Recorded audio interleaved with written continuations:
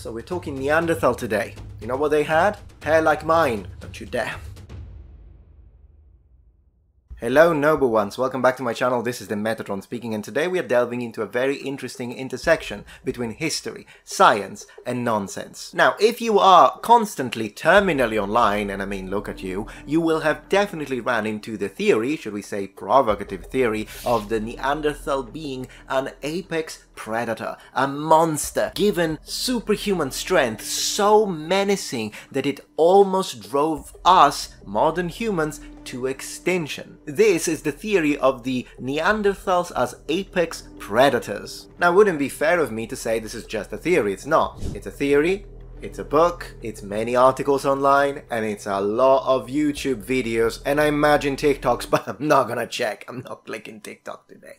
No. Sometimes even very popular channels bringing it up. The reason why it's become so popular is because, I mean, it's intriguing. With that being said, the moment you analyze it through critical lenses, you'll start to see that the whole thing falls apart when you compare it or put it next to actual documented evidence and science. On this channel, I'm just kind of briefly mentioning it, but then I'll go into the actual evidence. But if you want to hear it and you want to be told in a really fun and entertaining way, that you should absolutely check out the Y-Files. I mean, they're a channel that I like watching, and even though I have kind of countered their arguments once when I made my video on whether the ancient Greeks could see blue, which is, I think, one of my best videos ever. So on that video I completely disagreed with what they were presenting. With that being said, I like the host, I think it's really fun. This video specifically that they dedicated to the Neanderthal apex is quite fair and it's excellently made. Now, I don't think they push it in the sense that they recreate it, and the guy has a really good way to do like a storytelling event where he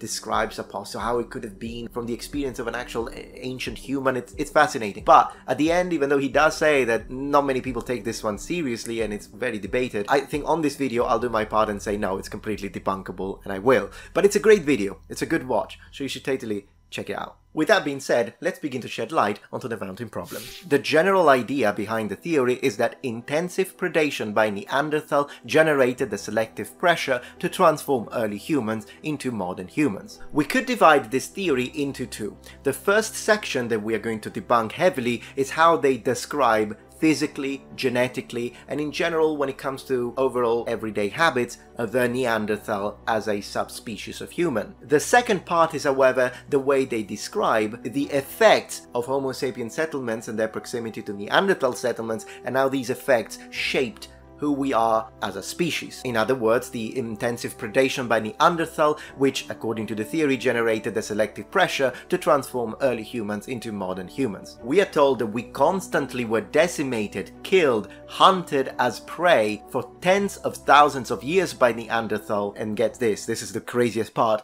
all of this intensive predation killed pretty much every modern human on the planet, leaving as little as a small tribe of 50. This is the most nonsensical, absolutely absurd part of the theory. Imagine that. So there are, I don't know, tens of thousands of Neanderthals specimen, and there are only 50 Homo sapiens left in the world, only 50 of us left in the world, and somehow, I don't know, we hide in the caves and then we go out, and then some of them would have died because of weather conditions, and then we just murder all of the others and then they die, and now we inhabit the earth. That's insane, not only from a logical standpoint, I mean, just apply reason and logic for a moment, but also because of the actual evidence that we have, for example, migratory patterns of early humans, as I will present here. Now, it is true that anatomically and behaviorally we are different than any species on this planet. And of course there would have been a difference between us and Neanderthal. After all, we are different species. However, this whole idea of Neanderthal being basically monsters covered in thick fur is not supported by scientific nor genetic evidence. Hopefully, this video will provide a comprehensive framework for the critical analysis of the theory. The outline of the theory posits that Neanderthal, with their robust build and hunting prowess, were dominant predators of the time. This speculative speculative narrative suggests that their predatory nature placed immense pressure on early Homo sapiens, pushing our ancestors to the brink of extinction. The idea that Neanderthals were apex predators with superhuman strength that almost drove Homo sapiens to extinction is largely a myth, not supported by current scientific or genetic evidence. While Neanderthals were indeed successful hunters and had a strong, robust physique, the notion of their superhuman strength is an exaggeration, and the near extinction of Homo sapiens is a fantasy, an interesting one indeed, but still a myth.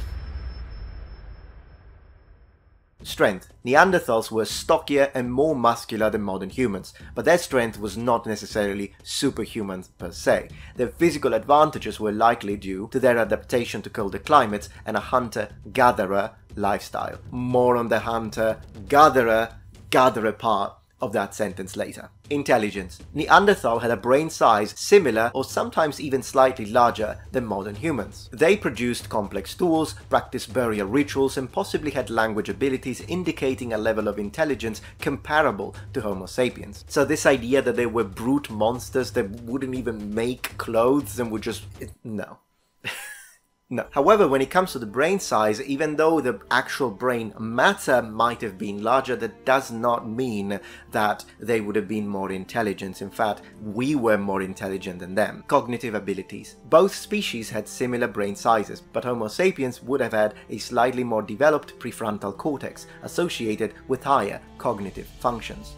Homo sapiens demonstrated more complex symbolic thinking, as evidenced by their more advanced art, jewelry, and burial practices. It is of course impossible to talk about Neanderthal without mentioning one of the most comprehensive and detailed studies that was ever made when it comes to the Neanderthal, which is the Neanderthal Genome Project. This was a collaborative effort involving researchers from several institutions, including the Max Planck Institute for Evolutionary Anthropology in Leipzig, Germany. The project, led by genetist Abo, aimed to sequence the entire genome of a Neanderthal individual. In 2010, the research team published their findings in the journal Science, titled A Draft Sequence of the Neanderthal Genome. Now, this groundbreaking study provided the first full genetic makeup of Neanderthal species, which is also where we get this idea that indeed Neanderthal and early humans interbred, leaving within our DNA up to a 4% Neanderthal DNA still in existence. The study was based on the analysis of DNA extracted from 3 Neanderthal bones found in the Vindija cave in Croatia, which were estimated to be around 38,000 to 44,000 years old.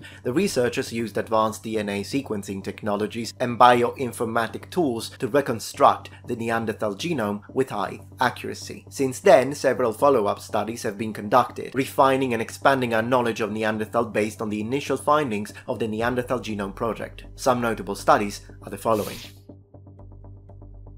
Such a highly documented and professionally conducted project should be the basis of our analysis and postulations about not only Neanderthal itself as a species, but also their interaction with us. Also because due to this project, which is based on data, not complete fantasy and speculation, is how we found out that there were in fact even more different species, aka the Denisovans. The ecological record and genetic evidence paints a more nuanced picture of Neanderthal and Homo sapiens interactions. While it's true that these two species did cohabit our planet for a good 50,000 years, which is clearly a significant amount of time, the exact duration of this coexistence is still a topic of ongoing research and debate among archaeologists and anthropologists. We also know that the last Neanderthal population lived in the Iberian Peninsula and possibly in Siberia until about 40,000, 30,000 years ago. And during this period of coexistence, there is evidence of interbreeding between the two species, as mentioned, and that is indicated by the presence of Neanderthal DNA in the genomes of modern humans from Eurasia. This suggests that the two species interacted and interbred to some extent during their time together on Earth. However, far from being continuous and constant competitors,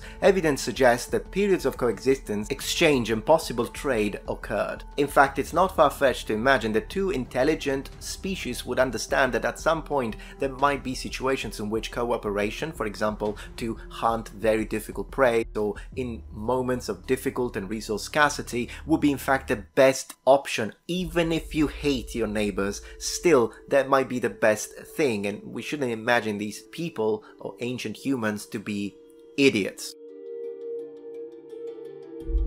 Scientific studies of Neanderthal diet and lifestyle reveal a species adapted to diverse environments. Isotopic analysis of Neanderthal bones shows a varied diet, including plant matter, which contradicts the notion of them being hypercarnivorous predators who sought human flesh and blood. Moreover, evidence of care for the elderly and injured suggests a complex social structure rather than a purely aggressive nature.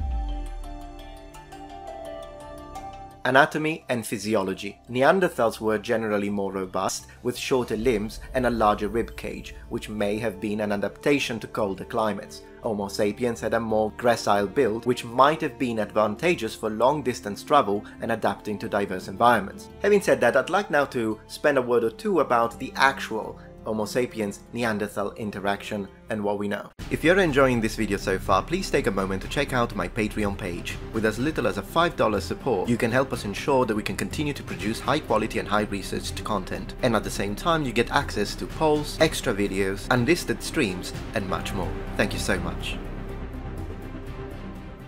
Now that we have an overall understanding of the situation, how about we spend a moment or two to discuss the logical inconsistencies? While the theory captivates the imagination, it falters under scrutiny. To begin with, portraying Neanderthals as an apex predator oversimplifies their ecological role and underestimates the complexity of prehistoric ecosystems. Predatory dominance alone, for example, does not equate to the capability of driving another species to near extinction. Think, for example, complex wars which we know occurred in the prehistorical period. Just thinking that the most brutal or the strongest would always win during a systematic series of battles is insane. We know for a fact that even though Neanderthals were tactical, for example in their approaches to killing big game, say for example a big elephant or mammoth, still strategy, tactics, better weapons, better organization, better systems, even for example bows and arrows. There are so many things that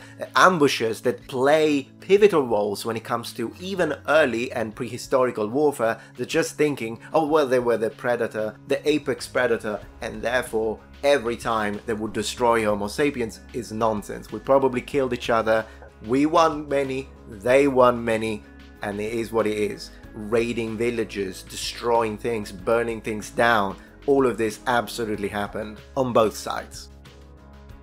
A central claim is that the human population dwindled to as few as 50 individuals due to Neanderthal predation. This assertion is at odds with genetic studies indicating that while Homo sapiens experienced population reductions, these events occurred over enormous spans of time, almost unfathomable for us, and were influenced by a multitude of factors. For example, changes in the weather, infectious diseases, rather than solely predation or war with a single specific species, aka Neanderthals. Moreover, another inconsistency is the idea that all of this somehow happened everywhere in the world simultaneously, whenever and wherever these two species existed. This doesn't consider discussions of migration patterns and archaeological evidence supporting larger, more diverse population worldwide. Not to mention, it's very probable that already the original Homo sapiens had moved and inhabited and reached, for example, modern-day Australia before all of this supposed driving us near the brink of extinction had happened, which would already debunk it. Technology.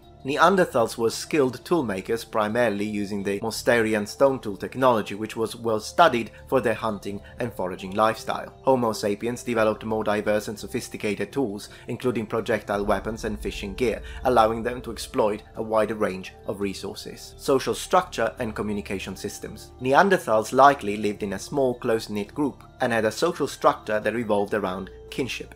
Homo sapiens had larger social networks and more complex social structures, which may have facilitated the exchange of ideas and resources between groups. Homo sapiens also developed more advanced language capabilities, which could have enhanced their ability to cooperate, plan, and adapt to new situations, which also makes it difficult to really believe that Homo sapiens everywhere on the planet just couldn't take on Neanderthals because they were bigger and stronger. It doesn't work like that. Like, whenever we look at our planet and how anything living interacts, yes, if you put a modern human inside a cage with a tiger, the tiger will win. But give a human a gun and put him 100 meters away with a sniper, the tiger is dead. Why wouldn't that have happened, considering the cognitive differences between these two species, between Homo sapiens and Neanderthals? Well, guess what? It did happen, because they went extinct. Subsistence strategies. Neanderthals were primarily hunter-gatherers, relying heavily on large game and plant resources in their local environments. Homo sapiens had a more diverse diet,